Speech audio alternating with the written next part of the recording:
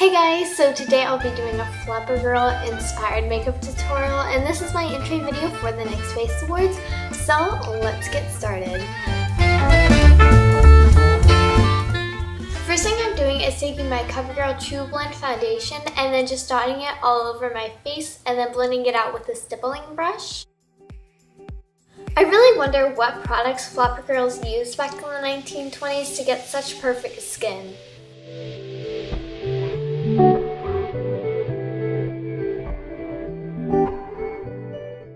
Then I'm going in with this Maybelline New York Fit Me Concealer and I'm putting it under my eyes and on any blemishes that I might have. And I'm also blending it out with a damp makeup sponge just to give it a more natural appeal than if I used my finger.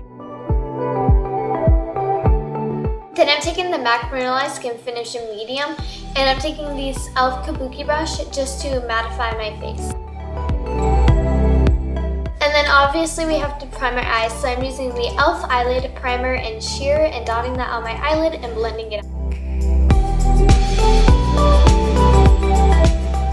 In the 1920s, overdrawn eyebrows were really in, so I'm gonna take this Rimmel London pencil and an eyebrow shade a little bit darker than mine and filling in my eyebrows. And then using a spoolie, I'm buffing out any lines.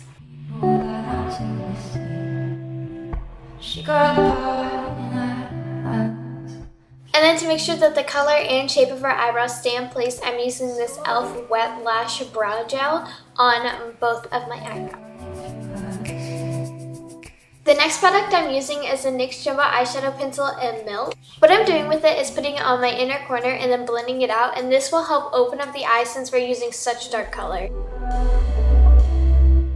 For the next part, you can use any black that you have. I'm using it from this e.l.f. 144 eyeshadow palette, and I'm taking this on this buffing brush from Urban Decay, and what I'm doing is I'm just buffing it into my crease. Make sure to leave the inner corner and the middle part of your eye clean. And don't forget the lower lash line. The entire key of a smoky eye is balance.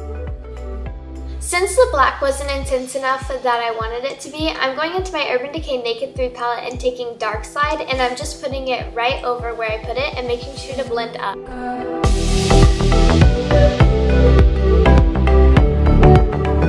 From the same palette, I'm using Trick, which is a nice pretty gold color, and I'm using this on this Mary Kay crease brush, and I'm putting it where I kept clean earlier.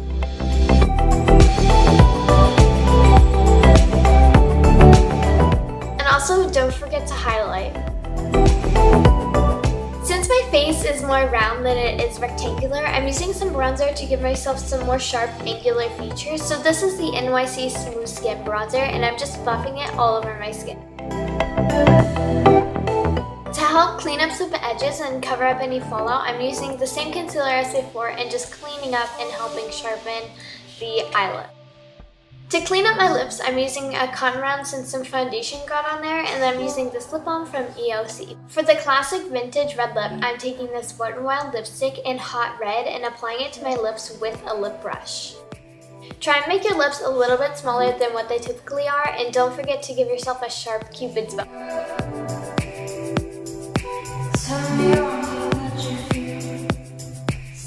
Did we forget something on the eyes? Alright, mascara. So what I'm doing here is just obviously curling my lashes, and I'm taking this e.l.f. volumizing mascara and I'm applying it to my lashes with several coats or layers, whatever you want to call it, just to give my eyelashes a more vintage look. For the classic 1920s look, what I'm doing is I'm taking a deeper plum color and laying it over the red color.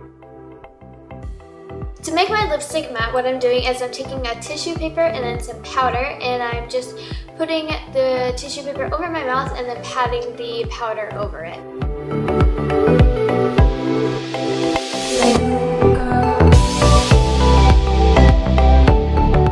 If you guys like this video, please make sure to give it a thumbs up to help me get into the first round of the NYX FACE Awards 2014 makeup competition.